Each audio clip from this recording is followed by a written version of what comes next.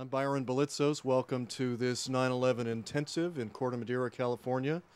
And today we have two very prominent experts on 9/11 and many other things, but we're focused on the 9/11 scandal, which has become a pervasive, almost obsession for many Americans, millions of Americans, who are concerned about unanswered questions and concerned about the apparent whitewash of the 9/11 Commission report that just came out.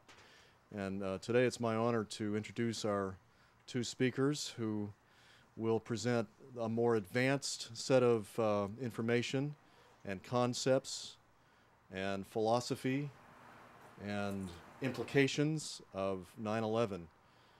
On my right is Jim Marrs, who is the author of many important books that have been on the New York Times bestseller list, and most recently the book Inside Job, of which I'm the publisher. Inside Job is an encyclopedic summary of the key issues of the unanswered questions surrounding 9/11 and much more. On my left is Ken Jenkins, who's a veteran activist and videographer who's done his own independent research into 9/11 over from really 3 years now. This is the third anniversary of his own research. Same with Jim, who started pretty much the same day on his research on 9/11. And Ken will also give elements of the presentation, including some video, I guess, and PowerPoint illustrations. So without further ado, I'm going to begin. What I'd like to do today is I'm going to start with Jim, then go to Ken, and then back to Jim. And then we'll have Q&A. I invite you guys to do a lead-off statement, and then both of you, and then back to Jim for a summation and maybe a big picture. And then, then from there we'll head into Q&A. How's that sound? That's good. Okay, I'm going to hand it off to Jim Marrs. Do I need to take this mic, or am I already? Your mic. I'm good. Okay. Thank you. Thanks, Byron. Yeah, there's just a couple of quick things. I really like the idea of the question and answer, because this way we don't have to waste somebody's time who's already knows the material, and we can just get right to the issues that you are interested in. I would like to make a couple of three remarks, though. We've already previously been talking about, and I got on a tirade here about the parallels between Nazi Germany and the United States. And I got to tell you something, that going all the way back into the 60s, Johnson and his administration, when the anti-war movement got started, were called fascist. And then it was Nixon and the Republicans, and they were called fascist. And then, of course, today you see a lot of these bumper stickers and stuff that says you know, Bush is a fascist. But so I used to bridle at that term, because I'm proud to be an American. And I was particularly proud all my life of America, because I always had the idea that America never started wars, we only ended wars. But unfortunately today, we are starting wars. We now have a policy of preemptive war, which, if you think this thing through, is not only scary but dangerous. Preemptive war is the idea that we think that someone might attack us at some point in the future, so we're going to get the jump on them and we'll attack them right now. Now, what happens if every country in the world was to take this philosophy? We'd have World War III tomorrow. This is extremely dangerous, and furthermore, it goes totally contrary to what we ourselves have established as international law.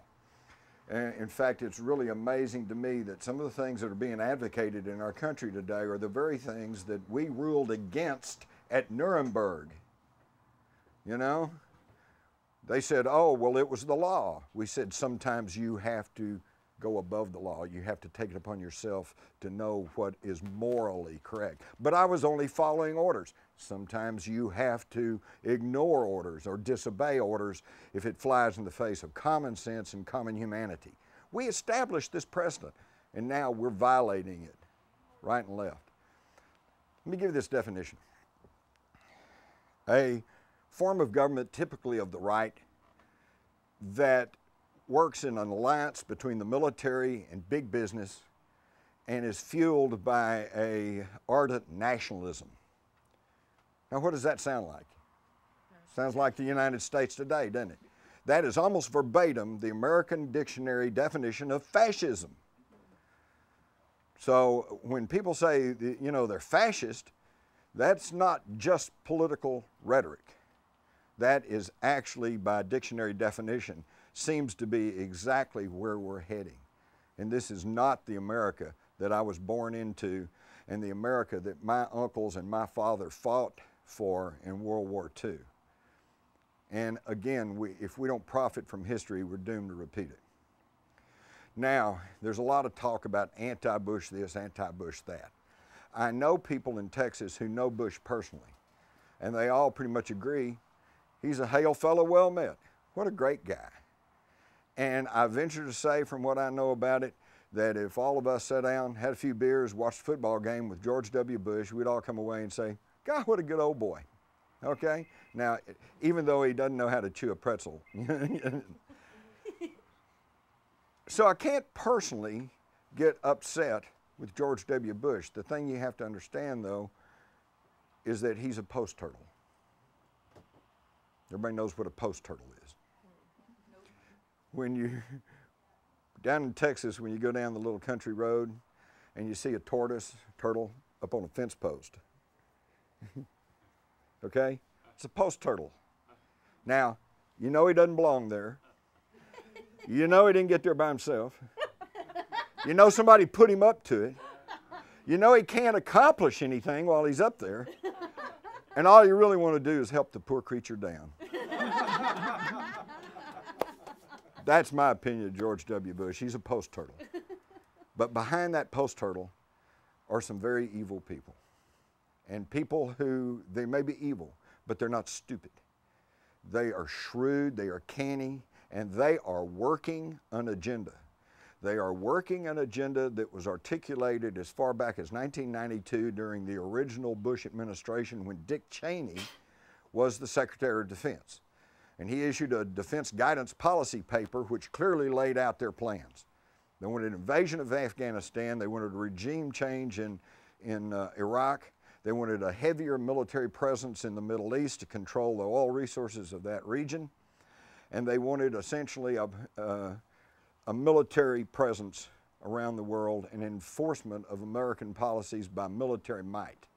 Now, this very policy was echoed in September of 2000 by a neoconservative think tank called the Project for New American Century, composed of Cheney and Rumsfeld and Wolfowitz and Pearl and all of the dominant players in the Bush administration. They too call for this exact same agenda, but they were a little bit more honest, and they said this agenda could take a long time in coming unless there is a catastrophic and catalyzing event in the nature of another Pearl Harbor. Well, they got it on September the 11th, 2001. How convenient. And they have been pushing this agenda ever since. Now, once you take that fact, that this is an articulated agenda that they've been pushing since at least the first Bush administration, and you couple that with the immense amount of knowledge and information, which I've included in my book, Inside Job, of the foreknowledge of these attacks. And it's interesting that everybody keeps mentioning Pearl Harbor. They said another Pearl Harbor type attack. Right after 9/11, all the commentators were going, this is another Pearl Harbor. And you know, folks, that was really quite an apropos comparison, but not for the reason most people think. Everybody says, yes, it's another dastardly sneak attack. No. What we now know, and is pretty much historic fact, is that Franklin D. Roosevelt and George Marshall and a handful of others in Washington, D.C. knew exactly when and where and how Pearl Harbor was going to be attacked. And they allowed it to happen to further their own political agenda, which was to get a united American population into World War II. Roosevelt had gotten elected on an unprecedented fourth term by pledging to keep us out of war. So he was in a politically untenable position. He had pledged, third term, he had pledged to get us out of war and keep us out of war, and yet he, at the insistence of his buddy Winston Churchill, knew we had to get in the war, and he knew we were going to get in the war. And yet America was largely isolationist. We didn't want to get in a war, okay? So how are they going to do that? They allowed us to be attacked. And actually it goes deeper than that, because in the summer of 1941, Roosevelt cut off Japan's oil supply and pretty much forced them to do something. They're an island nation, they got no resources. They either had two choices, dry up and blow away, or go find some new oil resources, which they did in China. And we pointed to that and said, see, they're aggressors and they're terrible, and we have to do something about that. And they knew that there was going to be a war between the United States and Japan opted for the preemptive strike, our policy today. But we used that, of course, to say that we had been sneak attacked, da-da-da-da-da. I could go on and on about it. We could have a whole thing on that. So yes, this is tried and true policy. Now let me bring you up to a little bit up later though. Would Americans actually allow attacks on other Americans? Yes, unfortunately they would. In the early 60s, following the disastrous Bay of Pigs invasion, Kennedy was so upset that the CIA had gotten so far out of control and had actually created their own Air Force and their own Army and their own training camps in Central and South America, and had launched an invasion of another country, Cuba, in the spring of 1961, that he fired Allen Dulles as head of the CIA, Whit Bissell as a deputy director, and took the secret covert war against Castro and gave it to the Pentagon and said, if this is a military operation, then let's get the military people involved. Well, the best and the brightest in the Pentagon got to work, and they came up with Operation Northwoods. Operation Northwoods, to put it simply, was a plan to set off bombs in American cities, principally Miami, Atlanta, to target people for assassination, to hijack airliners and to hijack ships on the high seas, and to blame it on Castro, to generate support for another invasion of Cuba. Never forget that this plan was approved by the Joint Chiefs of Staff. It was only President Kennedy that said, what the heck are you doing? You know, this is not what we're all about. And President Kennedy put the scotch on these plans and ordered these plans destroyed. But in a great stroke of irony, at least one set didn't get destroyed. It got buried in some government file somewhere, and guess how it got discovered? It got discovered in the early 90s thanks to the Assassination Records Review Board, which was created by Congress in the wake of the Oliver Stone movie. And they were given a mandate to be able to go into any government agency and dig out any records and files that may have had to do with the Kennedy era, and they discovered Northwoods. Now, does this sound like exactly what's happening now? Let me give you one other story that you've never heard about, and I guarantee you this is true. In early 2002, in northern Florida, a very astute deputy sheriff late one night, cruising along, sees a darkened pickup truck speeding along, so he stops him, pulls him over, goes up. The driver's all dressed in black. He's got a .45 in a shoulder holster. There's a shotgun, lots of ammunition in the back seat with bomb-making materials. Well, needless to say, the guy arrested him. Then he gets to thinking, seems like I saw that pickup truck back at a Florida Power and Light utility station. So they get the crime scene guys out. He calls for backup. They take the guy back down there, and they find where the tracks are at this power station. They find footprints leading to the transmission station, and they find an explosive device planted in the station there. The guy turns out to be a soldier from Fort Stewart, Georgia, which is where we train our elite Special Forces troopers. His explanation, he was practicing his night maneuvers. This story only appeared in the local newspapers, but somebody sent it to me via the internet. And I got very, very interested in this, and I called and talked to the reporter on the case, and this was maybe a week later, and I said, what's happened on this? And she said, well, you know, this is kind of unusual. Said, they keep postponing a hearing on this guy. They're still holding him, but still hadn't even had a court hearing. So I start thinking, this to me is an either-or situation. Either this guy is some nutball that managed to get in the Army and was doing whatever craziness he was doing, in which case you would expect that there would be a huge public trial. They would throw the book at him in early 2002, just a few months after 9/11, to prove to everybody that we will not tolerate terroristic acts at this period of time. Or he's acting on orders. This is part of a covert operation, and you'll never hear any more about this story. Have you all ever heard anything more about this story? Never heard a word, have you? Okay? False sponsorship. Oldest game in the book, Operation Northwoods.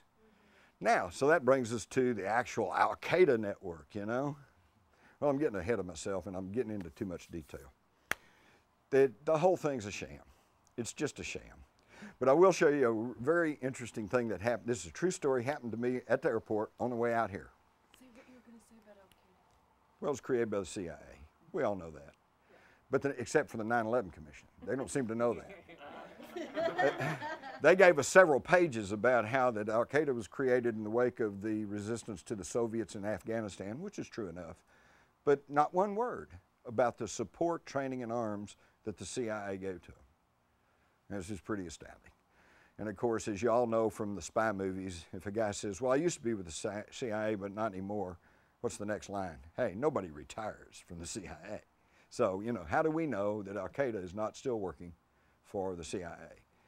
That's a smoking gun right there. Key smoking gun, I brought this up yesterday, so I'll cut it real short, but there's some of you who hadn't heard this. One of the top Al-Qaeda chiefs that has been caught is a fellow named Abu Zubaydah. He was arrested in Pakistan in mid-2002. Through some ingenious interrogation, they tricked him, basically. And Ari Fleischer, who was then the White House press secretary, was really big about this capture, made a big deal out of it and says, by golly, we're going to make this guy talk.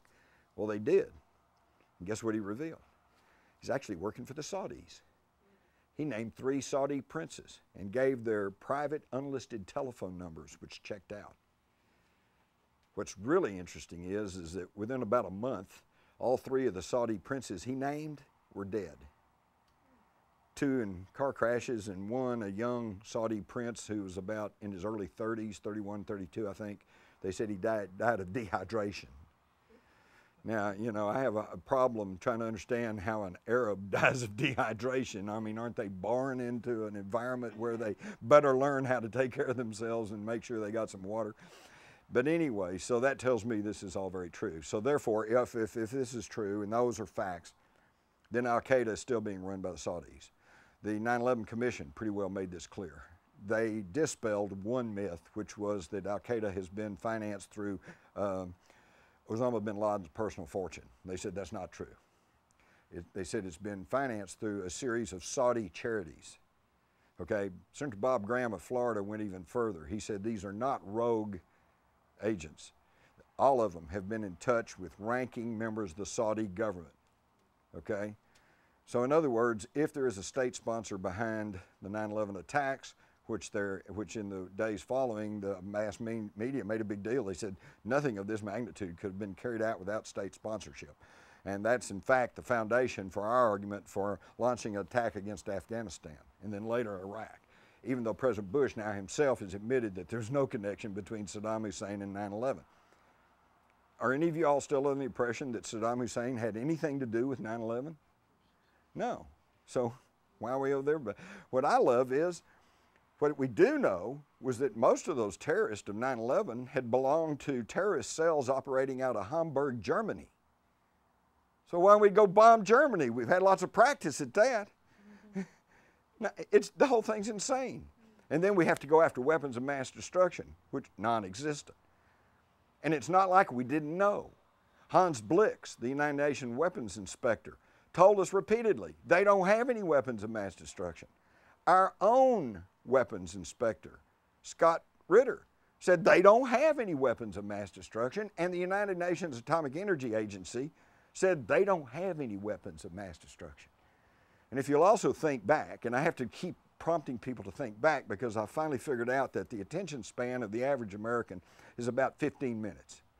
If it happened past 15 minutes ago, we've forgotten about it, you know. And we're all conditioned that way because on television, you watch that murder mystery in an hour, it's cleaned up, you know. We know who the killer is and he's already brought to justice and or thrown off a roof or whatever. It's all taken care of. But in real life, it doesn't take that way. Sometimes it takes more time, okay? So you have to go back and look at all this. If you'll think back, you'll realize that right before the invasion of Iraq, Saddam Hussein says, okay, send in weapons inspectors, do whatever you want. You know, whatever you demand, fine, I'll do it. But we had to go in anyway. George Bush says, I'm not taking yes for an answer. We're going to go do it. Okay? We got to go in there. Why is that? We got a whole little program here. Unfortunately, we don't have time to do this right now, but it might give you some idea of why we had to go into Iraq. Okay? It has to. One of the objectives was to eliminate the evidence of our species heritage. It all started in Mesopotamia. And now we are continuing to bomb and destroy some of our most precious historical and heritage artifacts and buildings. They don't want us to know where we came from, because then we might not listen to them. So that's basically where we are. I'm going to close by simply explaining to you why there's such a small group here and such a large group out there. It continually amazes me. Of course, I've realized for many, many years that I'm on a search for truth, and I want to know what's going on, and I don't care if it's good, bad, or indifferent. I want to know the truth. When you're going through the forest and you hear a rustling in the bushes, you get fearful because you don't know what it is. Franklin Roosevelt said, we have nothing to fear but fear itself, and that's exactly where fear comes from, is the unknown. You don't know what it is, you don't know what it's going to mean, and so you get fearful. Now, if a bear comes out of the bushes and starts coming at you, you're not near as afraid as you were, because now at least you know what the danger is, and you know that you can take some action. You can go climb a tree, you can run off, you can get your gun, whatever. So you don't get too fearful about situations where you know what the situation is, because if you have any sense of worth, you know that you'll handle that situation. It's the fear of fear. That's what it is, and that's what they're playing on us right now, and that's what Ken's been talking about, fear versus love, light versus dark, which, by the way, truly translates and has been understood throughout history to translate into ignorance versus knowledge. If you know what's going on, no matter how horrendous it is, at least then you can deal with it. But if you're ignorant, then you're fearful, because you don't, it's the fear of the unknown. You don't know. So let me explain quick, and then I'll sit down. All these people, why aren't they at these meetings? Why weren't they there yesterday? Why aren't they pushing the media to tell us the truth? What's wrong with people out there? Are they asleep? Do they not really care? No, no. They're in deep, deep denial, and they're shut down, and I'll explain to you why. Once a person knows, not just suspects, once a person knows that the government under which they live is criminal and immoral, possibly even illegal, it puts them between a rock and a hard place, because they understand that if they stand up and try to take action against that government, that they're putting their job, their pension, their family, their friends, perhaps even their life at risk. And that's tough. But then they also know on a deep, deep subconscious level that if they don't stand up and do something, then they put at risk their self-image as someone who stands for principle. And that's a tough, tough position to be in. And just like your computer is like your brain, what happens when you give your computer conflicting commands? It locks up and it shuts down. And folks, that's where they are. It's not that they don't care. It's not that some of them don't, it's not that they don't know. It's that they're shut down and locked up, they're frozen, and they need a reboot. So we just unplug them and plug them back in. That's right. What you got to do is treat them with gentleness, kindness, and love, and say, look at here, how could this happen? This can't happen. Or let me tell you the wildest conspiracy theory I've ever heard. 19 hijackers who don't even know how to drive cars hijack 4 airliners simultaneously, do all kinds of intricate maneuvers, fly them into these buildings and crash them all on the orders of a cleric in a cave in Afghanistan. And all against the systematic shutdown and failure of a $40 billion defense system that's been in place since World War II. Now, how's that for a crazy conspiracy theory? Thank you.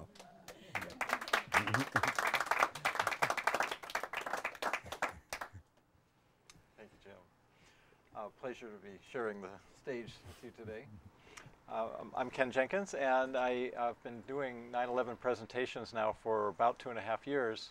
The first one was right here in this room, so this is coming back home time. And the presentations I've been doing generally last about 3 hours, and about half video, which is available on the DVD that I've produced, Perspectives on 9/11. And then the other half I do with PowerPoint.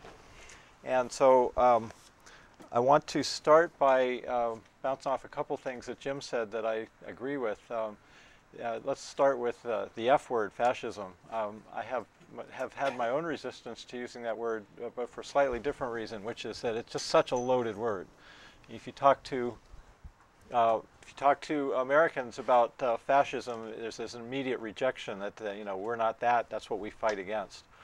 And what I ran across was a study done a few years ago by a professor, and I'm sorry I don't have the slide up right now, but that basically analyzed the 5 major recent fascist states, Hitler and Mussolini and all those, and found 14 characteristics that those states had in common.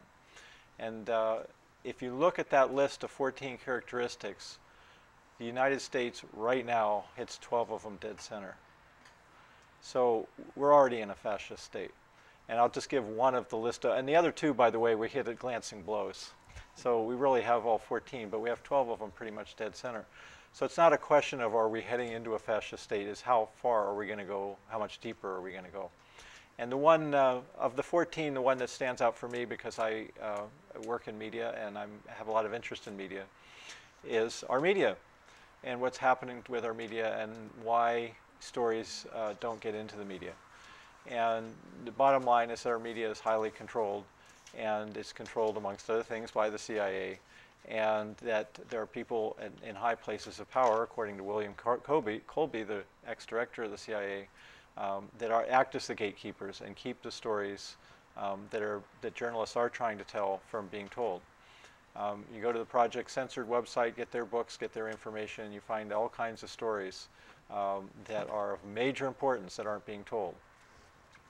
Similarly, a book called Into the Buzzsaw outlines 18 significant, important stories in recent years that have not been told in the major media.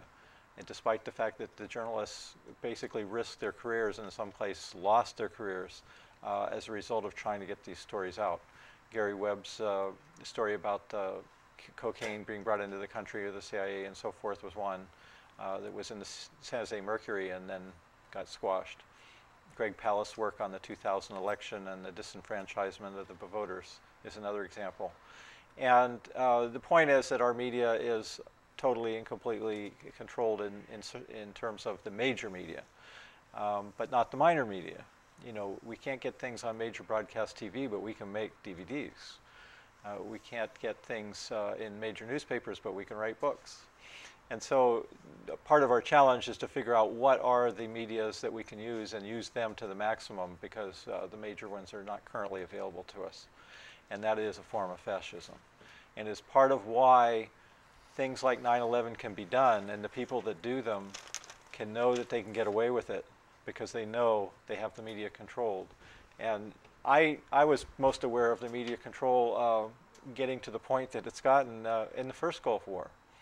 If you think back to the TV coverage of the first Gulf War, it was totally sanitized. It was a video game is what got onto our media. And one of the reasons that many people feel that the Vietnam War finally ended was because the citizens of the U.S. saw war carnage on TV in the nightly news every night, and they just finally got sick of it. And yeah, there was the 58,000 deaths, and there were a lot of other factors. There were the protests that got bigger and bigger. But of all the factors, the nightly news may have been one of the biggest ones. And we don't have that anymore. We don't even get the coffins coming home. We certainly don't get any real war carnage or any of the reality of the war that we're doing. And we certainly don't know the suffering that's going on in Pakistan, well, all over in, I was starting to say Iraq, but in Palestine, for that matter. This has been going on for so many years. So the point is, we already have a fascist state, and what are we going to do about it? And so currently we have the 9/11 issue that we're working with, and we have an election coming up, and there's a lot of energy about, you know, if we get 4 more years of George Bush, that's, we're toast. And what I would suggest is that as we are out there in the world and trying to make a difference with this, with any of these issues, that if we're coming from a personal place that is coming from positive motivations, that we're going to be more effective. And so when I spoke at the San Francisco inquiry here in San Francisco last March and in Toronto last May, the topic that I chose was psychological aspects. And I did that for a number of reasons, one being that nobody else was, at least as a whole topic. Jim just spoke to it a bit. Also because I have education in that area. And finally because everybody else was covering the basic information rather well, and I didn't need to do that. So part of that talk was talking about PSYOPs, psychological operations, and what the nature of those are. Because that's basically what 9/11 was a PSYOP. It was designed as mind control to get people behind this war on terror, which is the perpetual war to replace the Cold War. And so I talked about that and the challenges that we face as reformers, and that's what this slide speaks to, is that in order to change the world, we also need to look to change ourselves. And basically what I've found is that a lot of... They're not projecting up there. Oh, sorry. Thank you. There we go. Okay, so working to change the world without also doing the inner work of changing and healing ourselves and our personal relationships is far less effective and efficient. For instance, we see in the 9/11 movement that there's many personalities that are not totally fully functional, and that there's a lot of inner fighting and contention within the movement because people haven't done their own homework. They haven't dealt with their own issues enough, and so they're bringing their kind of baggage into the movement, which is, of course, inevitable and part of what life is about. But what I'm suggesting is that that we can do more in the world if we're coming from a place where our own personal issues aren't getting in the way so much. And the thing that I've noticed particularly is that people definitely feel a sense of urgency today, and what's often under that is a sense of panic. It turns out panic and urgency superficially look similar, and yet they're actually very different emotions. So I want to talk briefly about that too, so you can differentiate the difference between urgency and panic in your own self. So we feel a sense of urgency about the 9/11 issue, and also particularly right now about the election. And what many of us feel as a healthy sense of urgency is very often a very different and less comfortable emotion, which is known as panic. And as superficially they seem similar. So how do we know which is which? Well, I've made this list of what I think are characteristics of the two emotions and how they differ. And panic is basically based on fear, and urgency is based on a sense of concern, which is based on love.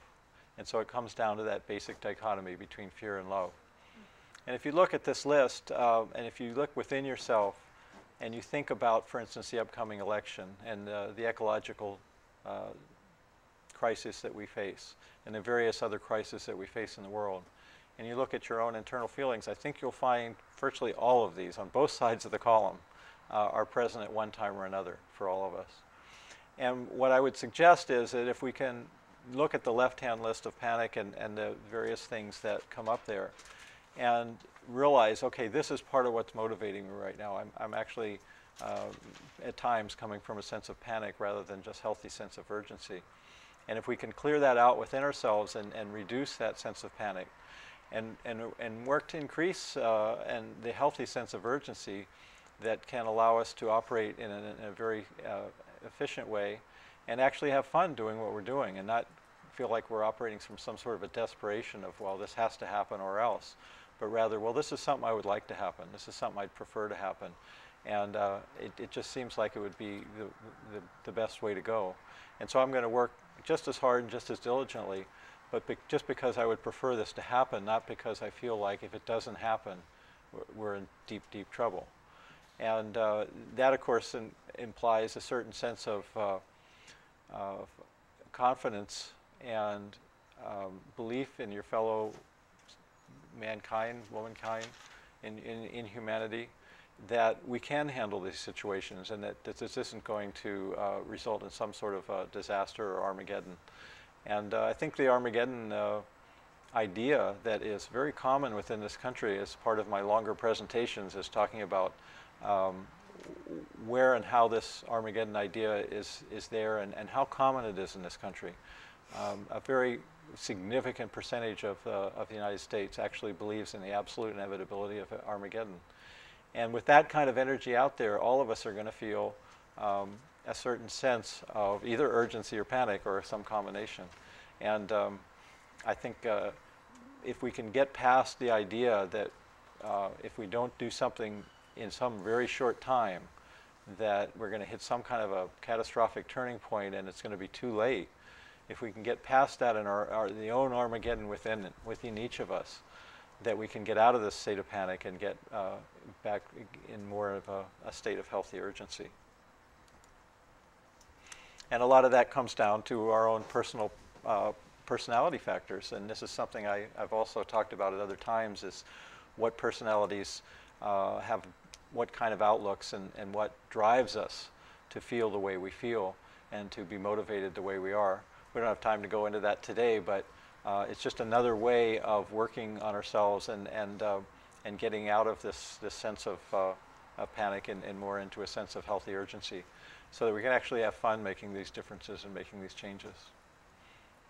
Now, for myself, I'm motivated to do this 9/11 work primarily by the fact that I feel that 9/11 has an immense amount of leverage to make very profound change, and that that leverage will serve to wake people up in a way that almost no other issue can. And at the same time, I'm also aware that because 9/11 is such a huge issue and has so much resistance, that it's going to take a while. You know, it's now been 3 years. We've made a huge amount of progress, and we've got a long way to go. And you know, it could take another 3 years or more before this issue is fully broken. That doesn't mean that we don't continue to work diligently, and it doesn't mean that we can't use this issue perhaps to affect the election, because the more people know about it, the more it's going to turn people around and wake people up. But to think that that we can somehow break it out overnight, given that the nature of our major media, personally I think is a little unrealistic. But we've gained a huge amount of momentum. We've got some incredible resources we're working with, and we're making some great progress.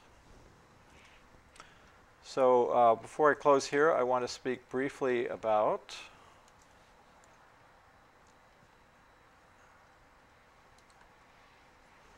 the 9/11 issue as how it kind of fits in with things. That this issue is an issue where when people do study the information, they tend to realize that the official story doesn't make sense. And what's encouraging is it's a one-way change, that people that realize that 9/11 was an inside job, at least to some degree, they don't go back. They don't go back to the official story. So it's encouraging in that way. And it's also interesting that a number of people knew instantly that 9/11 happened. So the other main topic that I've talked about at the two international inquiries were the psychological challenges exposing the truth to more people, which Jim just spoke about rather well. I'm going to add that to my presentation. He was speaking about the denial and the implications of, if you believe this, then what? And the implications, he's quite right, are huge. What I would want to specifically talk about is that people don't want to believe it. And these are a couple actual quotes from people when presented with the information about 9/11. One saying, well, it may be true, but I don't believe it. And the other one saying, well, I wouldn't believe that even if it were true. And these are amazing statements when you think about it, that people's beliefs override the truth when it's put in their face. But what we have to realize is that the beliefs are the foundations of reality, and that if you change a belief, it changes your reality. And we live in a country and in a world where we are under the impression that a government's job, one of its jobs, is to protect us. And so we spend literally trillions of dollars on defense and for our own security. And to find out that our own government is responsible for something like 9/11, it's just too big. So one of the biggest psychological challenges to getting 9/11 truth out is that many people have a number of reasons and defenses for not wanting to believe. To accept that our government that is supposed to protect us will kill us greatly reduces a sense of security. It is scary, even terrifying. They don't want to go there. They don't want to think about it or hear about it. And knowing that, it's up to us to respond with empathy and understanding and realize, you know, look, this is a scary thing. And what's scary about it is if the government is, rather than protecting us, is actually our biggest enemy in certain ways, where's our safety? You know, where do we get our new sense of security and safety if we take that sense of security and safety away? That's a big question and something that would take a long time to go into now. And another thing to be realizing as we're trying to put this information out is this quote, "All truth passes through 3 stages. First it is ridiculed, second it is violently opposed, and third is accepted as self-evident." And it's the ridicule and violent opposition that I want to address here is that the ridicule often comes in the sense of, well, that's just a conspiracy theory, which means you're a conspiracy nut. And there's various ways that they will discredit this information because they don't want to believe it. And fortunately, we have the truth on our side, and we have a huge amount of evidence, so we can work through that one. The violently opposed is basically the hostility that sort of the kill the messenger idea is that because this information, this kind of information is threatening to people, if you are presented, you become part of the problem. And therefore, people will literally become hostile towards you and be angry towards you to even try to talk about this stuff. And it's just good to know that because these kinds of things come up. And finally, the area, in addition to what Jim spoke to so well, the resistance that we face, is the same situation that got us into where we are today. You know, how did we get here? Why did things become the way they are? Is partly because apathy and complacency is epidemic in this country, and it has been for a long time. And the good news is that's changing, and that people are becoming more involved and more active politically and in other ways than ever. And in that sense, as I said earlier, Bush has kind of done us all a big favor, because many of the problems, in fact, virtually all the problems that we face and that are becoming more and more crisis have been going on for decades. There's not that much new. And as Jim was saying earlier, 9/11 isn't really new. It's business as usual. This is how wars are started. We know that now, for instance, about the Iraq War. It was all based on lies. So these things have been going on for a long time. So it's actually good that they've gotten to the crisis point, where one metaphor is that it's sort of like an alcoholic hitting bottom, is that things have to get really bad before some people will be shaken out of their apathy, their complacency, their denial, or whatever their resistance is, and be willing to make changes. And we're at that point now. You know, it's gotten that bad, and people are waking up. And so in a sense, Bush has done us a favor. And you know, the biggest challenge we will face if Kerry is elected is that people want to go back to sleep. They'll say, "Oh, great, everything's fine now. You know, we got rid of that terrible Bush guy, and now we can all go back to sleep and just watch TV or whatever." And so, as we work to get rid of Bush and get Kerry, bear that in mind, that our biggest challenges are once we get rid of Bush, as keeping people awake and continuing to wake people up. And 9/11 to me is the biggest wake-up call that we have, and that's why I'm doing this work. So I think we're going to go next into Q&A. This is an intensive, and most of you know the basics. And what we want to do is find out what you want to know and what you would like to talk about, and we'll go from there. And so I don't know if we want to do just a simple Q&A or... I'm going to actually do a little summary first. Okay. We're going to take a break. Round up and then take a break. Okay, and then we'll go into Q&A. Great. Thanks, Ken.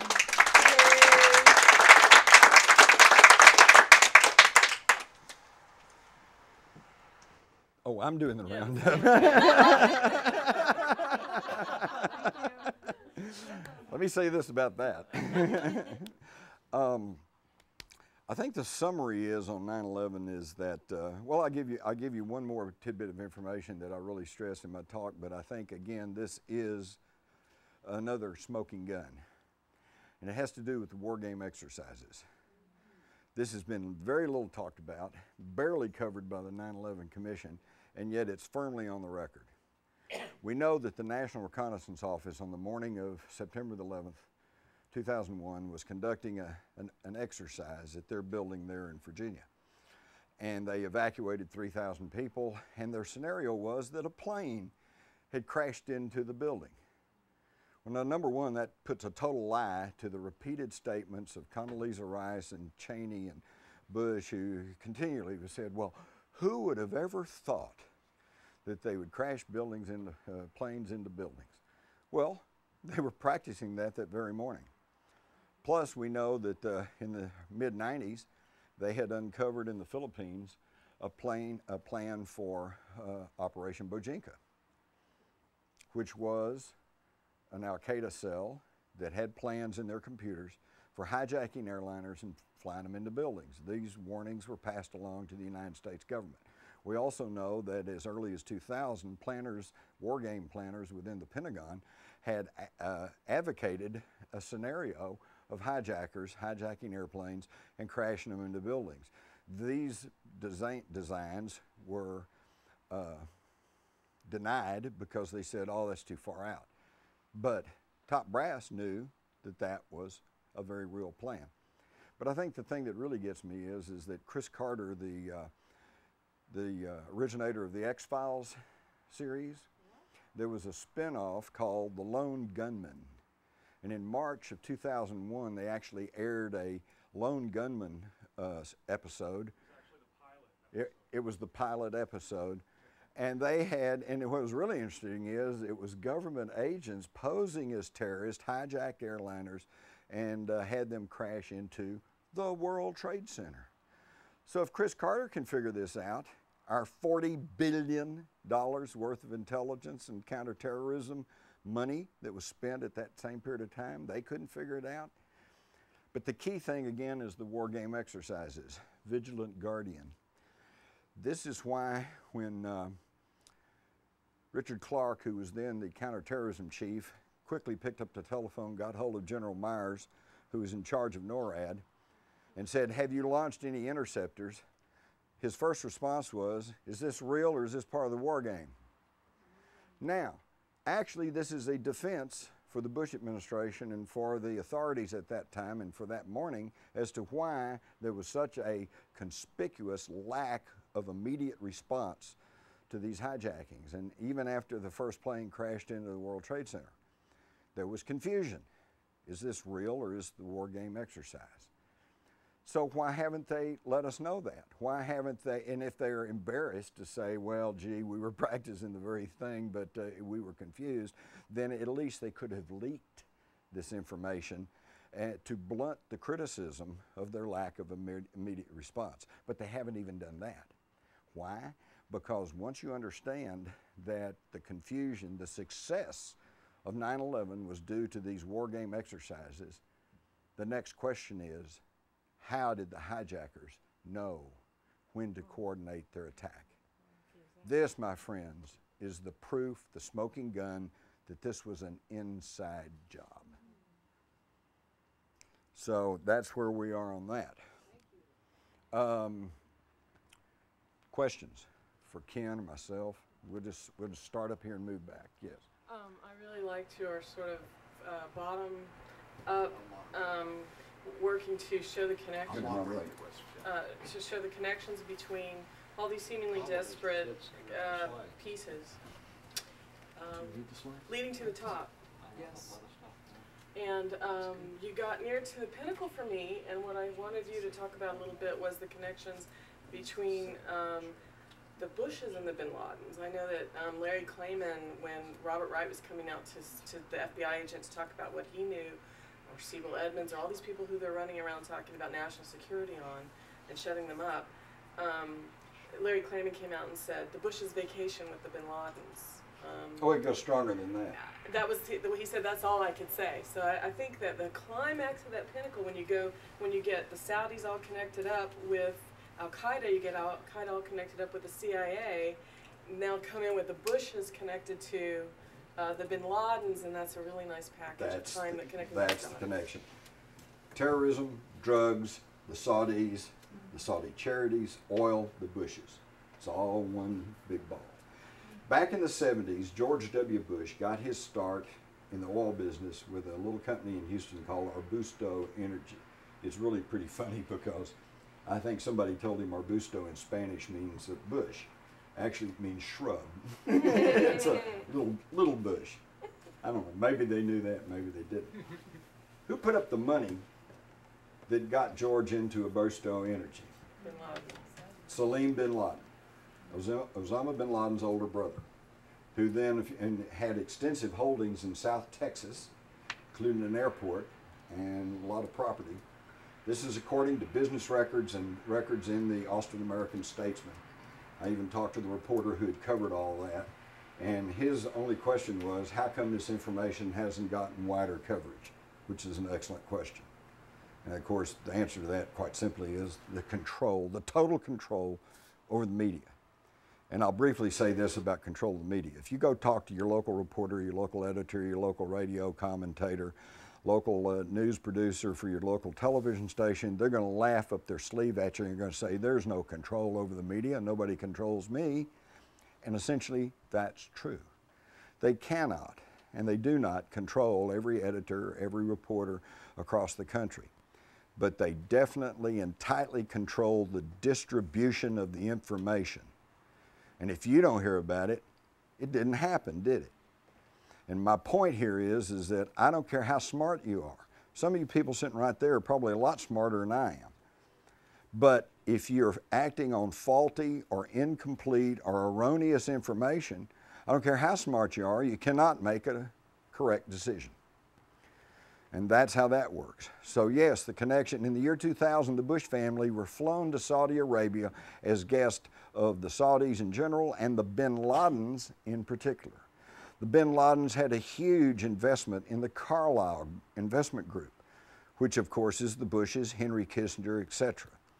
This is why you might recall, think back, when Bush, after dragging his feet for 2 years, on a 9/11 investigation, was finally forced, mostly by the families of 9/11 victims and by a slight groundswell of public opinion, into forming some sort of investigation.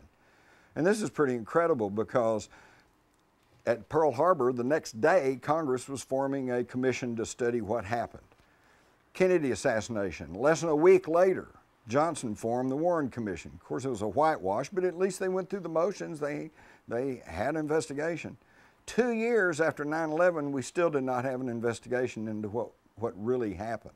And when he finally was forced into naming a commission, who did he name to head it? Kissinger. Henry Kissinger. Holy cow. Now, everybody understands, and all the commentators have pointed out, that 9/11 was an attack upon our freedom, our democracy, okay, because of people who were upset with our foreign policy. Well, who led that foreign policy for 30 years? Henry Kissinger. So that's like putting the fox in charge of the hen house.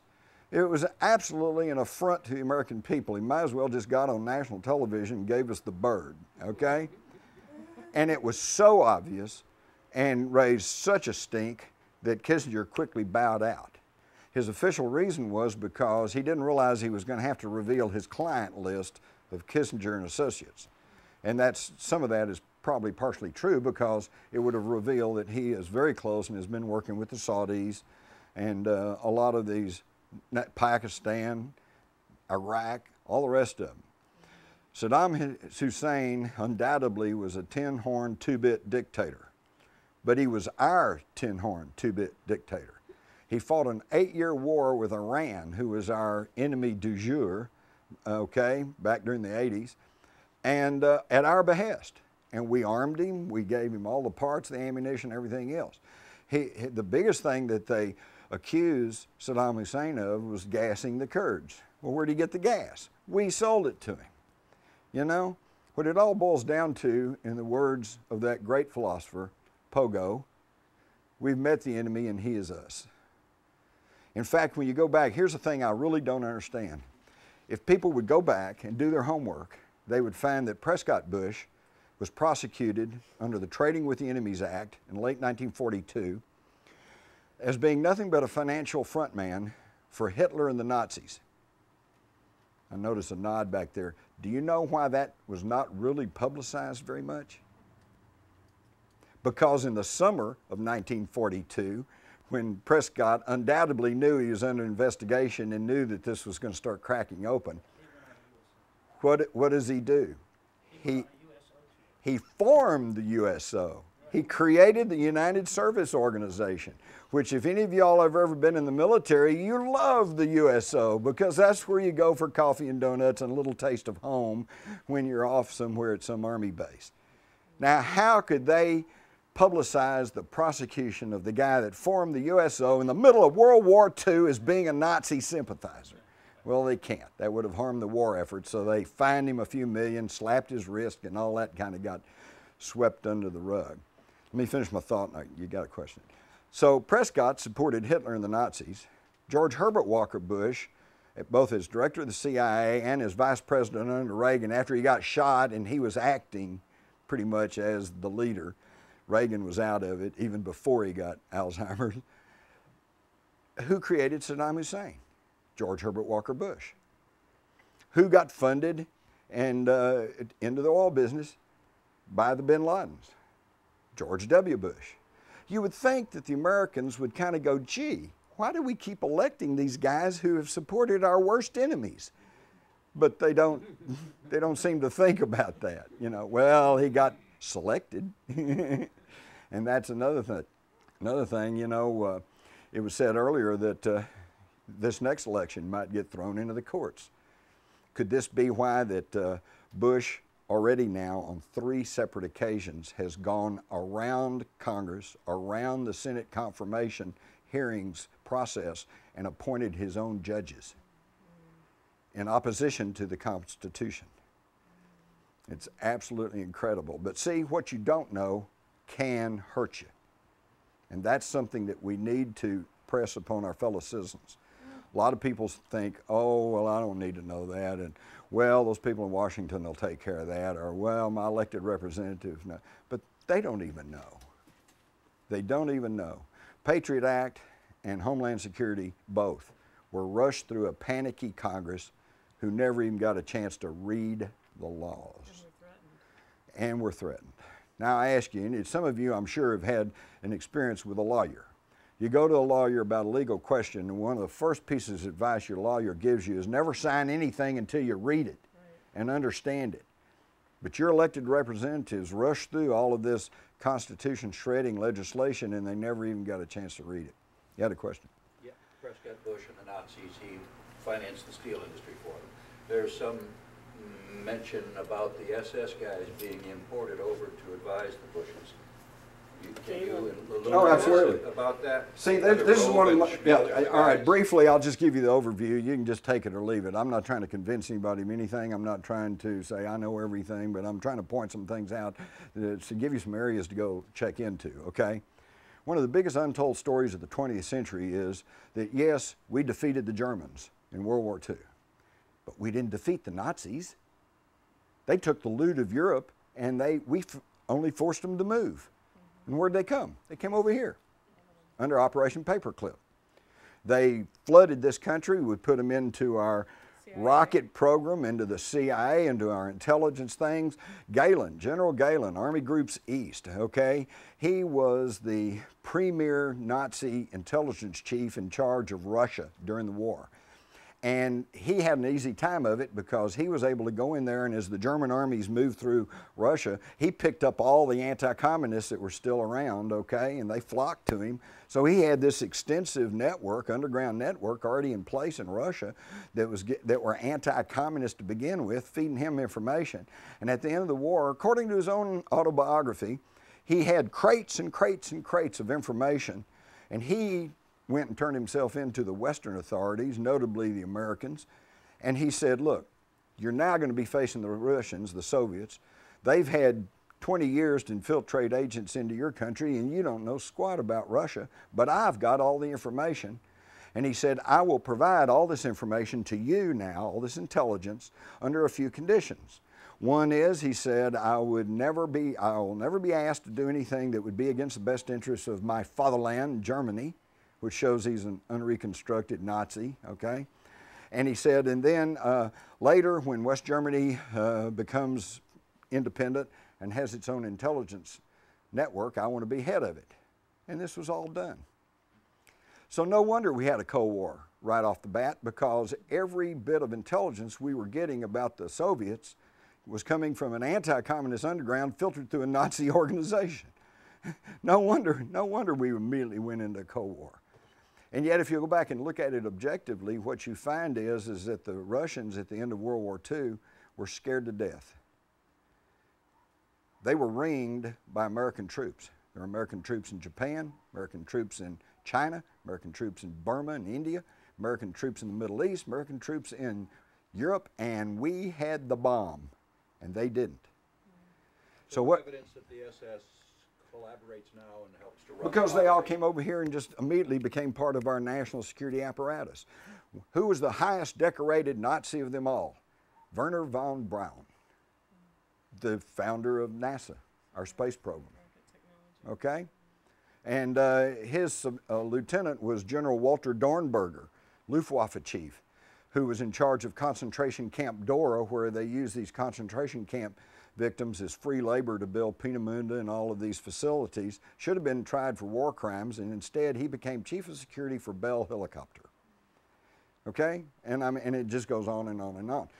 We know this stuff. What we don't know is that some of the Nazi scientists, the psychologists, psychiatrists, people working on mind control, the people that were doing those horrendous experiments in the concentration camps were brought over here and rolled into our old OSS and then into the CIA, and they were the genesis of our MK-Ultra artichoke programs, which is mind control. This doesn't get talked about. I only know of 2 or 3 really decent books on the whole subject. But they are the ones who did the groundwork about how to control masses of people. I was just talking about this with the gentleman back here. When you go in the military, what they do is they tear you down as an individual. They shave your head, beard, shave off all your hair, they put you in a uniform so you're just like the next guy. And then they got drill sergeants who call you every name under the sun along with your mother, and they just tear you down. And then they build you back up until you're a good Marine or soldier. That's how it's done, and that has been done from time immemorial. And now they're practicing these same psychological techniques on masses of people. So the first thing you have to do to get somebody's unqualified cooperation is you have to traumatize them. We were traumatized on 9/11. And in the wake of that, while we were all still numb, fearful, not really thinking straight, boom, we get Patriot Act, Homeland Security, boom, they run it all right through there. Now, if anthrax, you don't hear much about anthrax anymore, do you? We had people killed in these anthrax attacks. Why do you not hear about the anthrax? Because it went back to the government. Because it did not track back to Al-Qaeda or Osama bin Laden. It was weapons-grade anthrax only available from the U.S. military. This is a military, black ops, psyops, however you want it. It was an operation. Okay? And, yeah. Definition. Psychological operations. Yeah. In terms of the Pennsylvania hijacked jetliner that was strewn over 8 miles, my understanding is it was heading west, went over Ohio, and turned around to head back toward the Capitol building. It was heading towards Washington. Following the script of the Nazis burning the Reichstag as an event and Tom Clancy's supposedly fictional crashing the jetliner into a joint session of Congress, we had both flags flying over the Capitol building, indicating both the House and Senate were in session on that Tuesday. Mm-hmm.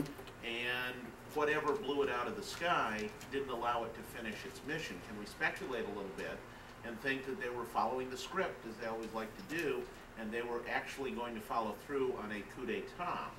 And Cheney and his coup plotters were frustrated that time, and they may have an agenda to have the other shoe drop, which could happen just before the election. Apparently what happened there, and I have good information that there was a person who was overhearing the last radio signals from Flight 73. The next to last radio transmission was, "We have control of the aircraft." And this was not from the hijackers. So apparently what happened was the old "let's roll" story was probably true. The passengers and the crew, now having gotten word through the backseat telephones, that cell phone thing is a whole different issue. Somebody with more technical expertise than myself is going to have to deal with that. But what I do know is just about 2 weeks ago, there was a big press release put out by a certain company that was working with one of the big telecommunications firms that said, "We have just now developed a chip that we feel like will allow people to make cell phone calls from high-flying aircraft," okay? And from what I understand from people who understand cell phone technology is it's damn difficult, if not impossible, to make a cell phone from a moving jet because, number one, by the time the signal connects with the tower, you're past it and it's lost the signal. The other thing is, even to make that happen, you have to be at altitudes below 6,000 or 8,000 feet. Okay, so these jets that travel at 25, 30, 35,000 feet, you simply can't do it.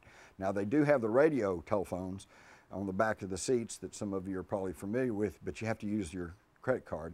But some of these were used, okay? There's a big article in the new Reader's Digest from the widow of a Jeremy, some weird last name, Zykes or something like that. And he actually called her on this telephone, and that's some of the best information we may have about Flight 93. When he called, he said, "We've been hijacked," and he said, "They herded us all to the back of the plane." He said, oddly enough, they haven't left a guard. So he was able to just get a telephone call home and say, hey, you know. His wife tells him about the buildings of the planes that have flown into the North and South Tower, and he spreads the word. They knew now not to sit tight and wait for him to land safely. He also said that they were told the plane is hijacked, remain calm, we'll land you safely, and we have a bomb on board. They also got a transmission, one of the last transmissions before the final transmissions from the cockpit before it went quiet, and they could hear the sounds of a scuffle, and they could hear one of the hijackers say, "We have a bomb on board." So now we have every reason to believe, because they said that there was a bomb on board. Now, you're right. It turns, it's heading back towards Washington. Of course, it didn't make it, so we'll never know for sure what the target was. I might point out that between the plane crash and between Washington was Camp David. There might have been something going on at Camp David. That may have been a target too, but we'll never know. The point is that the next to last transmission they heard was, "We have control of the aircraft." And this came from one of the flight crew. Apparently they did rush the hijackers. There was a big struggle. They regained control of the aircraft. The last transmission said, "We've been hit by something." Now, that does not necessarily mean that a missile or a gunfire or anything else hit the craft, because if you're in your car driving along and all of a sudden, bam, you know, you'd say, "I've been hit by something." Could be a bomb in the back seat. Could be, you know, could be anything. But something happened to that craft, and as he pointed out, it left an 8-mile debris trail. Now, I'm an award-winning aviation aerospace writer, and I guarantee you if a plane flies into the ground, all the wreckage is right there along with the deep crater. This is not what we find. We find an 8-mile debris trail and very little crater, and that one of the jet engines, huge, big, heavy things, was like 1,000 yards away. This thing was coming apart in midair. Now, early on, my suspicion was that it had been shot down. And I think my suspicion was it was shot down to prevent the crew and the passengers from landing safely and revealing that they couldn't control the aircraft because of Global Hawk electronic technology. But I now know through a friend of mine who has an aviation magazine that they have interviewed the pilot of the F-16 that was in the area. He confirms that he was on war game training exercises. He had no missiles, and he only had training ammunition. In other words, he couldn't have shot that plane down even if he had wanted to.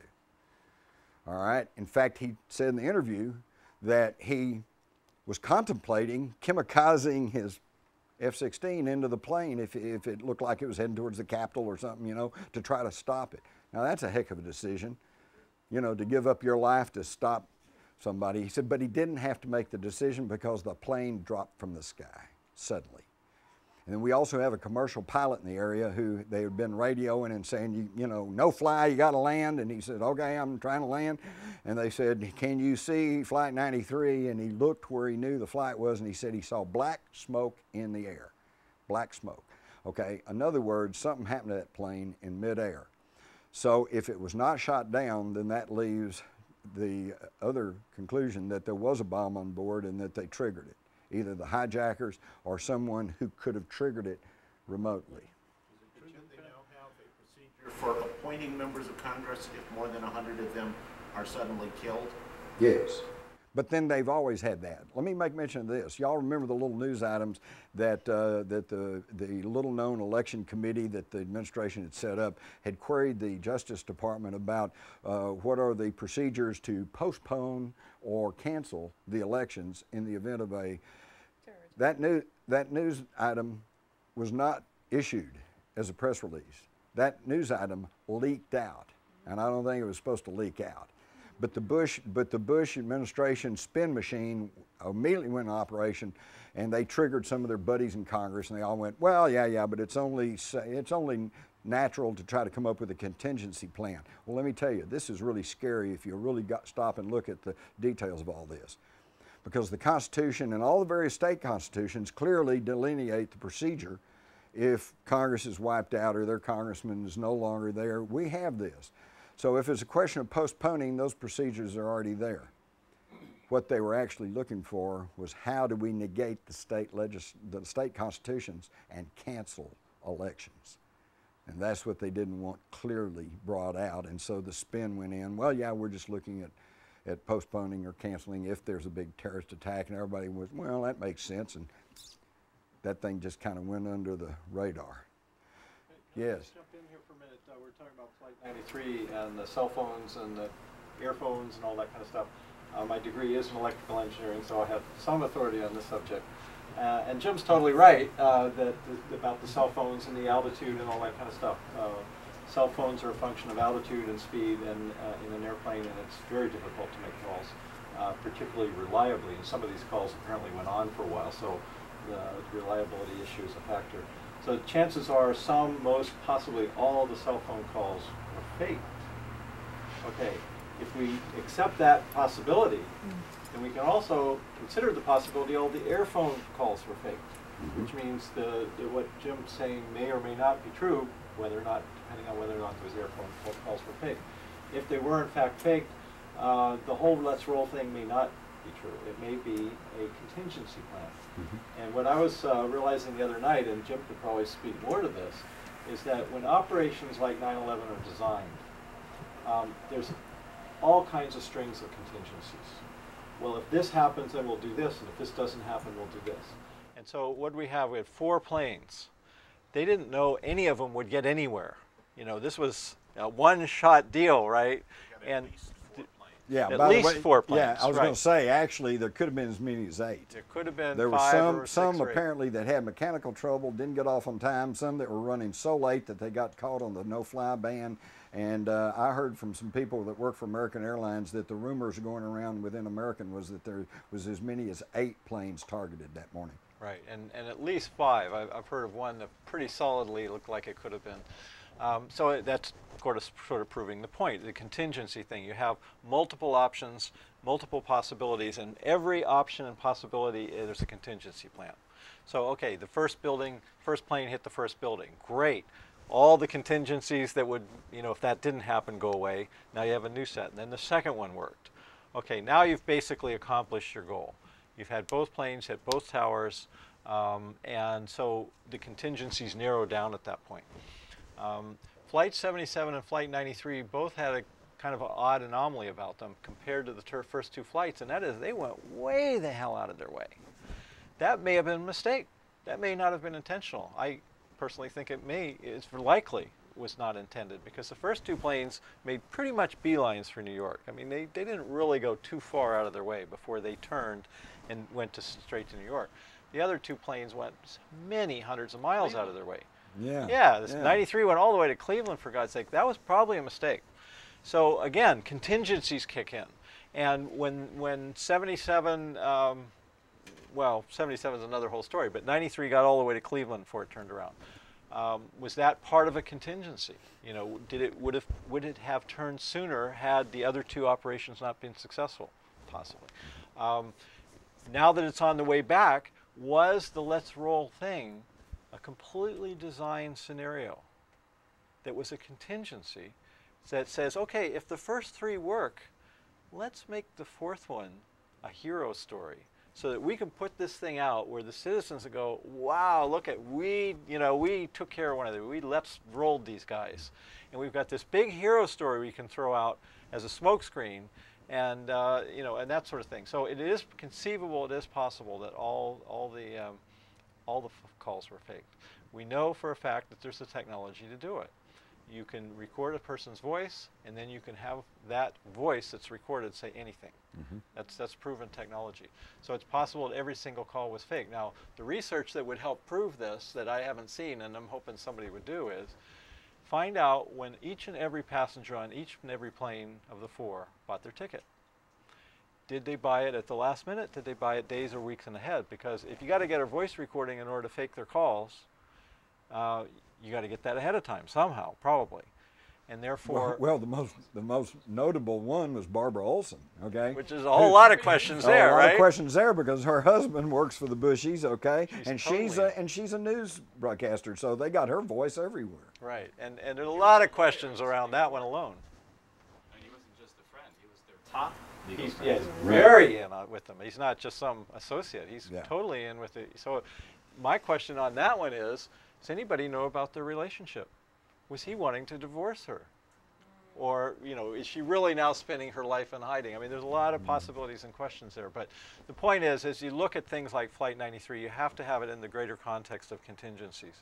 That 93 didn't necessarily go where it was supposed to go. It may have been, the whole let's roll thing may have been way down the contingency list of, if everything else goes well, let's make that one into the hero story. So that we can throw that out as a cover story. Or is there any more information that the Capitol was the intended target for 93? Well, it seems likely it could have been either the Senate or the Capitol building or the White House for possibly 93. Yeah, it is quite possible. Of course, that's something that didn't happen, so you'll never prove it. Huh? Yeah. Yes. Question: in either of your research, have you found any information about military radar, which is generally has some more sophisticated radar than the FAA radar? And I know the NORAD and the Aerospace Command watch everything in the atmosphere from satellites as well. They watch See, it from the FAA satellites. has a problem because if you get below a certain level, you're off their radar screen. But those satellites, they got you the whole time. So, is there anything, since the FAA has inferior radar? And there was a problem in some of the discussion yesterday they were raising about, since the transponders were turned off, they had difficulty locating the altitude. So my question comes, with all these exercises, was that screwing up the military in the sense, obviously it would be, but in terms of their overall radar with the first, the Aerospace Command, which is watching everything in the air, high altitude, low altitude? That's one question. And the second question is, have either of you talked to or run across research about the electronics of the new jets with the 757, 767s that can be piloted remotely? Absolutely. That let me take two in sequence there. First off, both of those are very good questions. I can answer the second one pretty well. The first one is a very, very good question, but the problem is the only way you could get that answer is by getting straight talk from top military brass. And what I can tell you without any fear of contradiction is we haven't gotten straight talk from the military authorities. In fact, the 9/11 Commission gives a timetable and a time frame for all of these hijackings and all of this terror attacks that is at variance with their own sworn testimony. And the military is at variance with the FAA. And it all seems like they're trying to throw off the blame onto the FAA. Okay, so that's a hole big enough to drive a truck through in the 9/11 Commission report. And unfortunately, see, we don't have the answers because just like in the case of the Kennedy assassination, here it is 41 years later almost, and there has yet to be an honest investigation of the Kennedy assassination.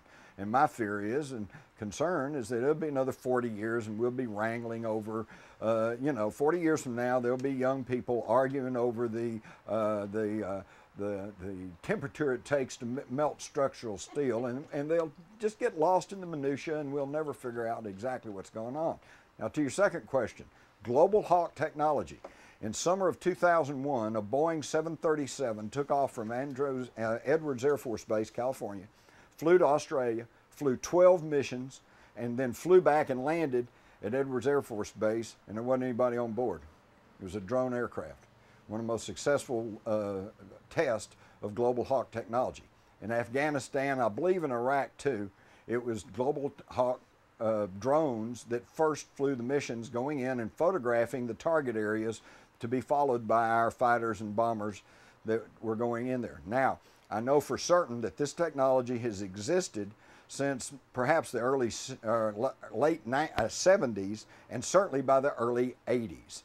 Not long after 9/11, I was contacted by a producer friend of mine who told me that about 1984, his production company had a deal with TWA Airlines, and it was a swap out. They flew them to some jobs, and in turn they did a video documentary type thing about TWA. And he interviewed some of the pilots of their big jumbo jets. Now these are, as far as I know, this is confined to Boeing 737s, 757s, 767s, okay? The planes that were used. And the very planes that are involved. These are fly-by-wire aircraft now, okay, which means that they're all computer and digital technologies. This pilot of Boeing TWA and a Boeing widebody back in the mid-80s on this documentary said, well, my job is now redundant. He said, I'm only here in case the system fails. And then also in early 2000, the head of British Airways announced the end of the era of hijacking, because he said now with new technology, we can electronically capture the control system of the plane. Basically, this is real simplistic, but basically it's like, if you're familiar with a CB radio, if you got a CB radio and you're trying to talk to somebody, and somebody with a stronger signal, it's called, they step on you, okay? They override your signal, and you can't talk to your friend because all you can hear is the guy that's broadcasting on the stronger signal. It's basically that type of thing. This is in place. Even George W. Bush, a few days after 9/11, was interviewed in the New York Times and mentioned the fact that we have new technology that would be able to prevent hijackings because it can take over the airline, and it can land the plane safely regardless of what the hijackers or the flight crew want to do. And of course, he phrased it in such a way it sounded like it was in the future, but this is a technology that has existed since the 70s. Been around for years. Can I just add something more to it? This technology has been around since at least the 60s, as far as I know, and those planes, are automatic, are equipped that way. And part of the reason we know that is that Andreas von Bülow of Germany, the minister that's come out about 9/11, talked about Lufthansa and how when their pilots were taking, they were getting these new planes with this remote control technology, and they didn't like it. They didn't want somebody to be able to take over their planes, so they demanded it be taken out. That's right. So we know those planes were equipped that way. That technology. And of course, the ultimate irony, it was meant to prevent hijackings. Yes. So there's that. And also on the radar thing, again, as an engineer, we don't know officially from the military, but I can tell you as an engineer that for instance, Flight 77 being lost on radar all the way from Ohio to DC, that's just not possible. The radar that the military has and the satellite and all that kind of stuff is so sophisticated, they can read license plates on cars from space. That's right. They can certainly find a damn airliner. That's right. So Hang on that's just just a second, not he's got to possible. follow up. Just to follow. So the technology exists. It's existed since the late 80s. So one question comes up right away. Was the technology existed to take control of those aircraft when they were, by the authorities, when the plane was hijacked? If this technology exists, why wasn't it employed on these hijacked aircraft to take them over from the hijackers? And then a follow-up part of that is the scenario comes out real clear. You can have terrorist groups that they're tracking and watching. They're on the planes, okay, doing this thing, and they're the lone gunmen, if you will. But they really, the secret ops people in the government have control of the aircraft, So just in case the hijackers either screw up or get taken over by the people on the plane, they can take that plane right on into a Let me give you an answer from Osama bin Laden himself. In the videotape that the CIA came up with, which is questionable, but nevertheless, a month or two after 9/11, they came up with this tape. And in the tape, Osama bin Laden kind of laughed and said they didn't know they were on a suicide mission.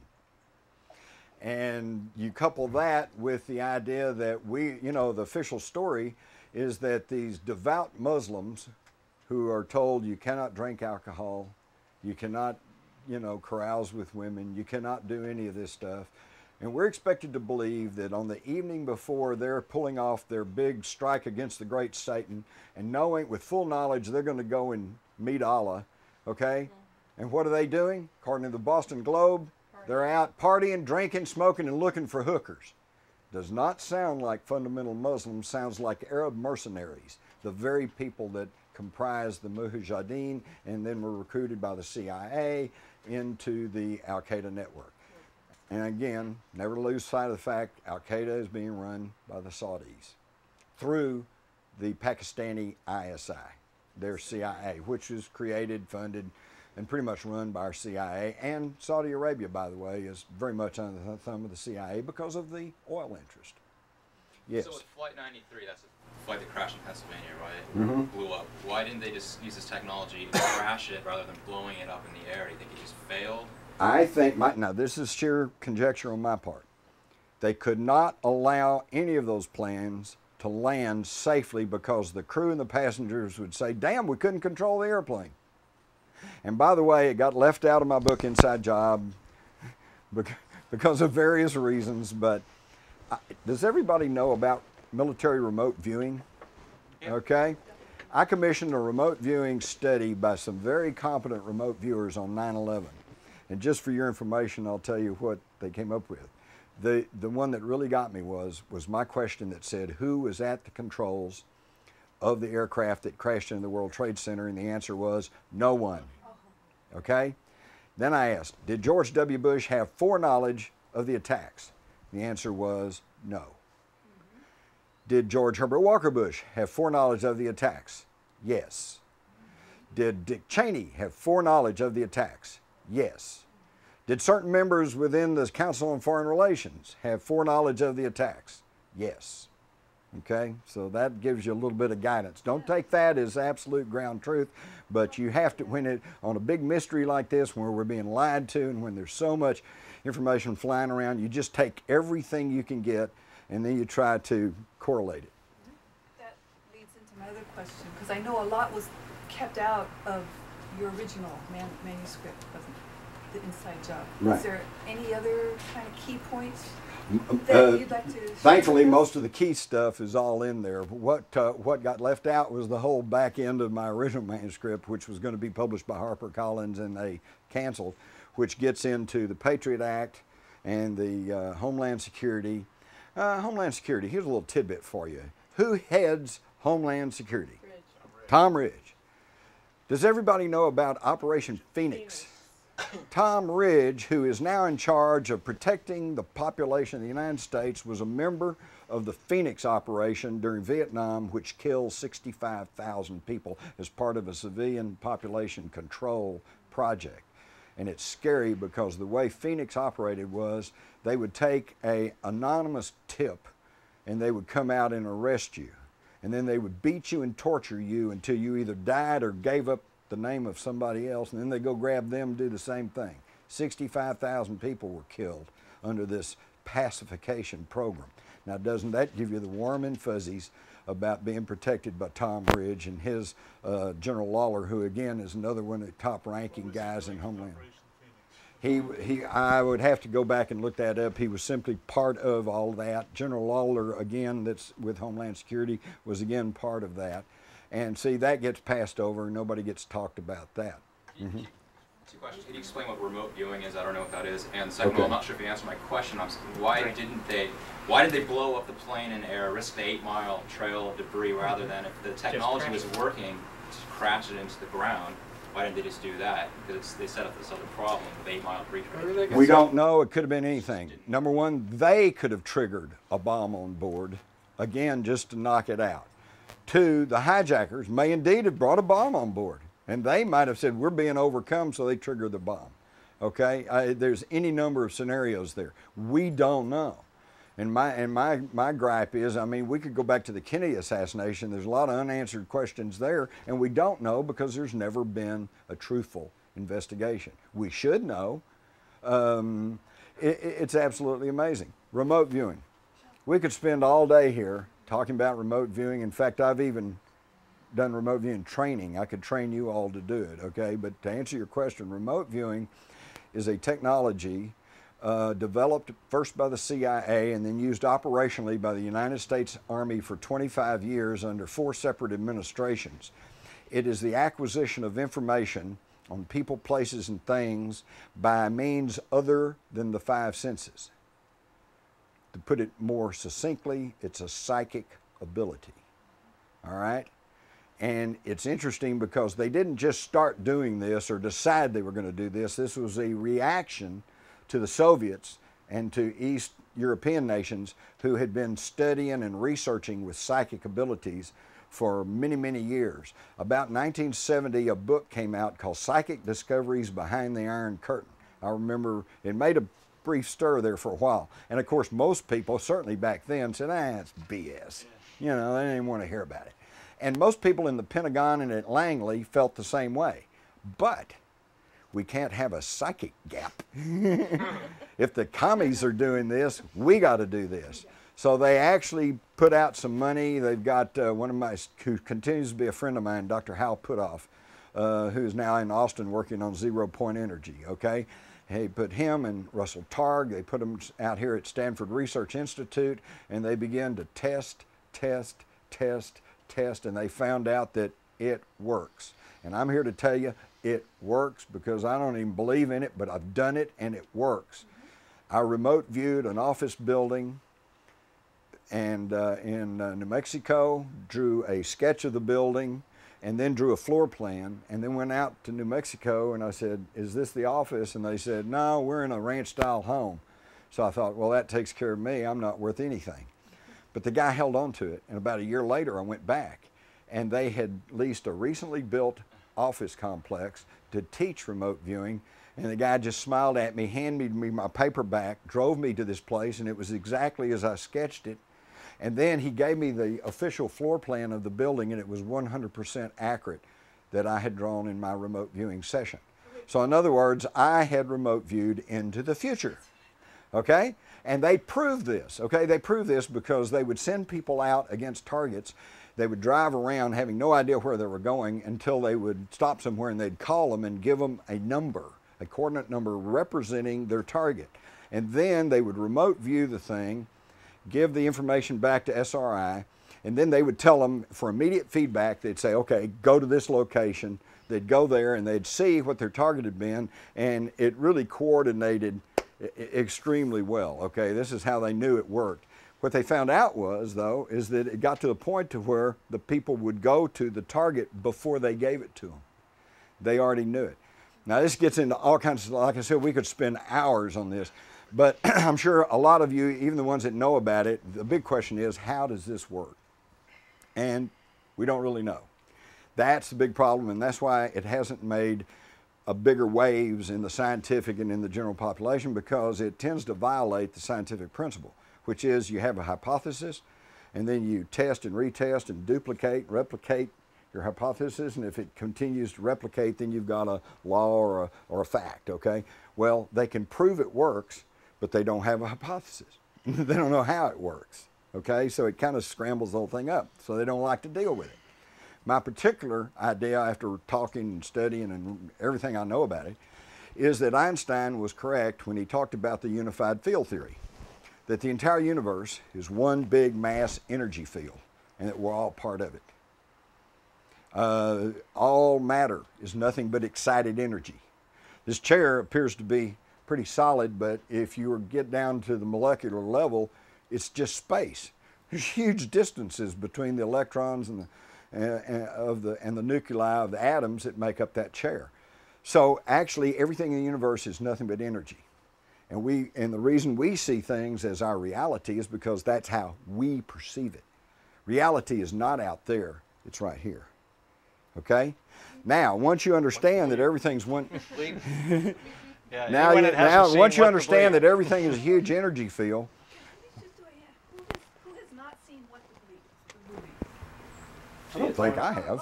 See it. We'll take you tonight. That'd be great. All right, so anyway, if indeed all this is correct and everything is one huge energy grid, okay, then when you have a thought, that thought is energy. And that thought goes onto the grid. So the only trick then is, do you have the perception to pick it up off the grid? And this is why when you give I'll give you a classic example. I've got a documentary that's out right now, you can find it on my website. It's called The Secret of Red Gate.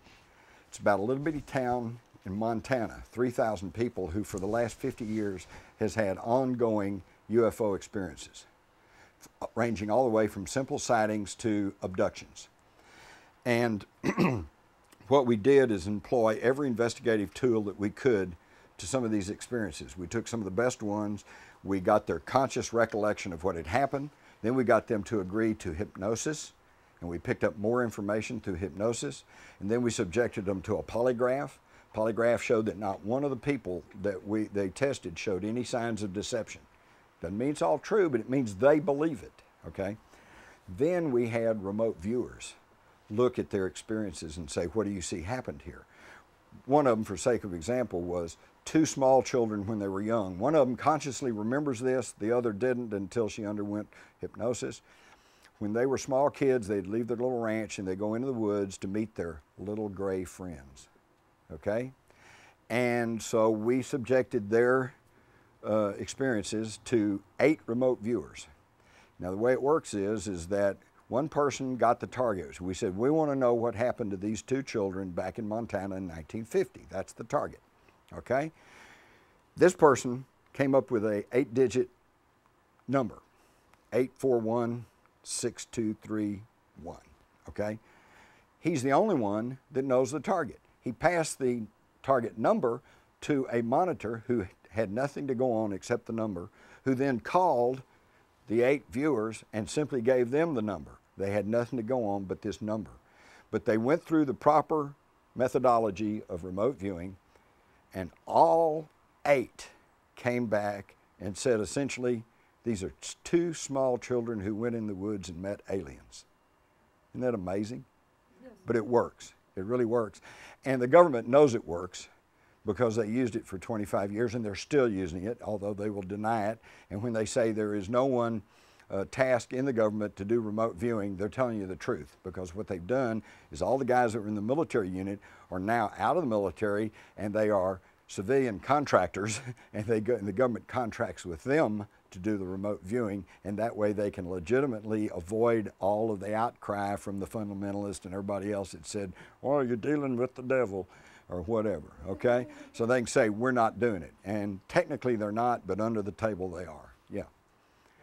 I've got a word issue for me, since so much of what we're talking about is what we perceive inside. When we use the word government, to me it conjures up this whole group. Right. Whether we're not talking about the government, we're talking about elements that are using and exploiting the government. And really, if we start talking about it with some differentiation, I think we're going to make it much more empowering for people.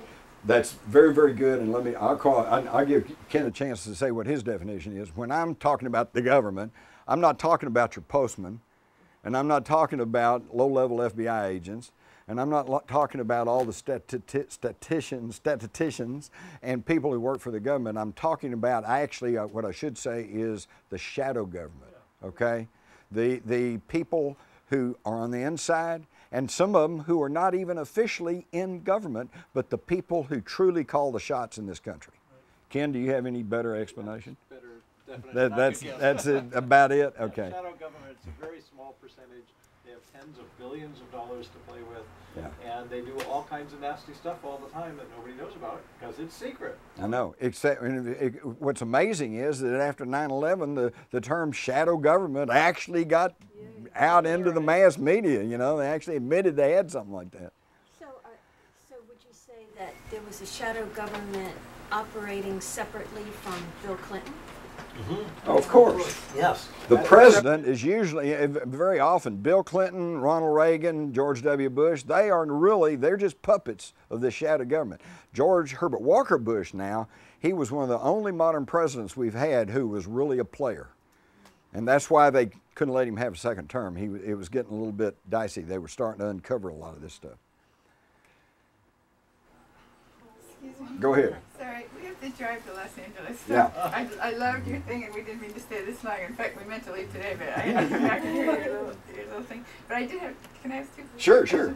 Okay. One was you said that that we had to attack Baghdad because they didn't want us to know our true roots. And I wondered who they was. You're getting into this whole thing.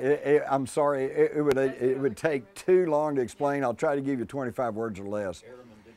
I've got the news clippings. There was a quote, amazing new archaeological discoveries in Iraq made by German and French archaeological teams beginning in 1999 and going all the way up to early 2003.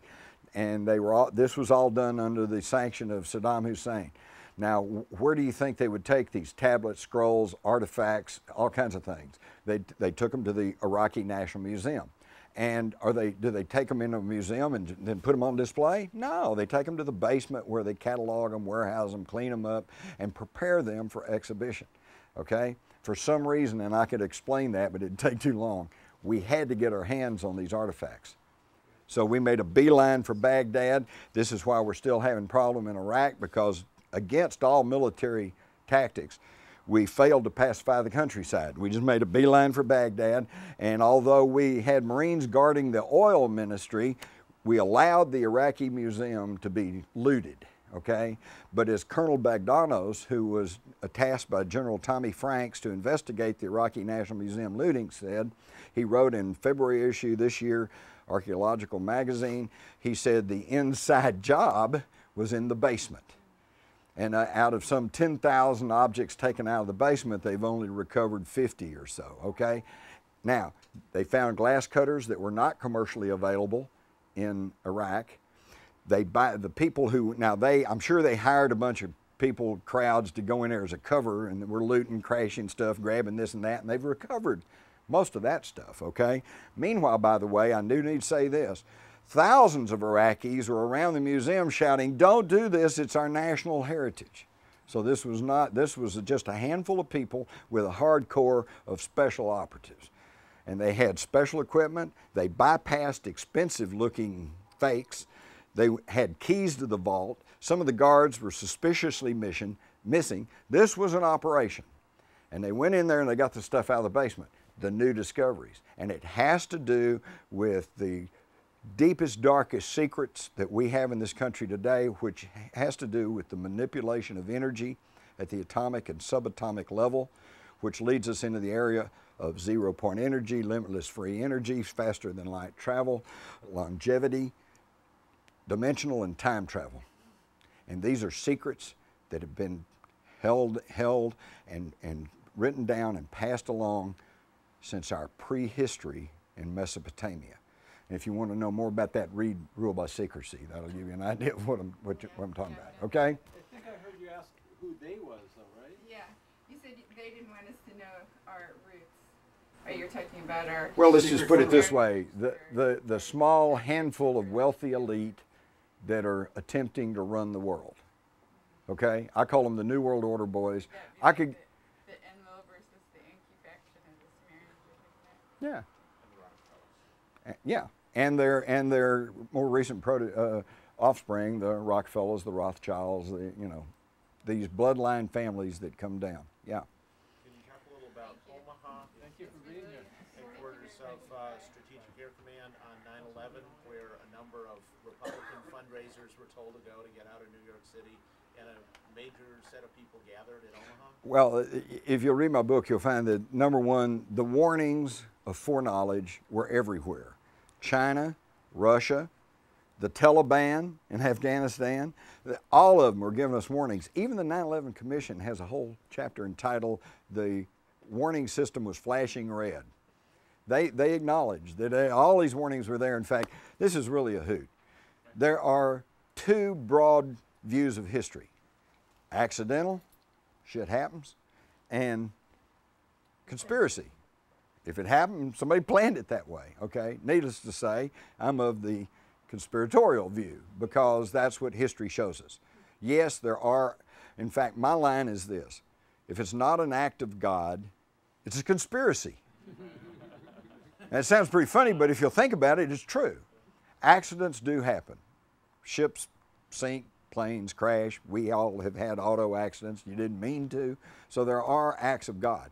But in world events, if there's a war, you know, or if policies are made or legislation is passed, that's not an accident. Somebody wanted that, okay?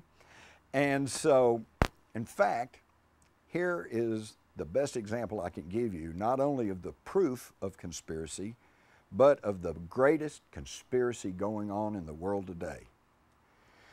Even as we sit here this afternoon, you all know full well, we don't like to think about this, but we know that across this planet there are literally millions of people, a lot of them children, who are starving to death. We know this. Why is this?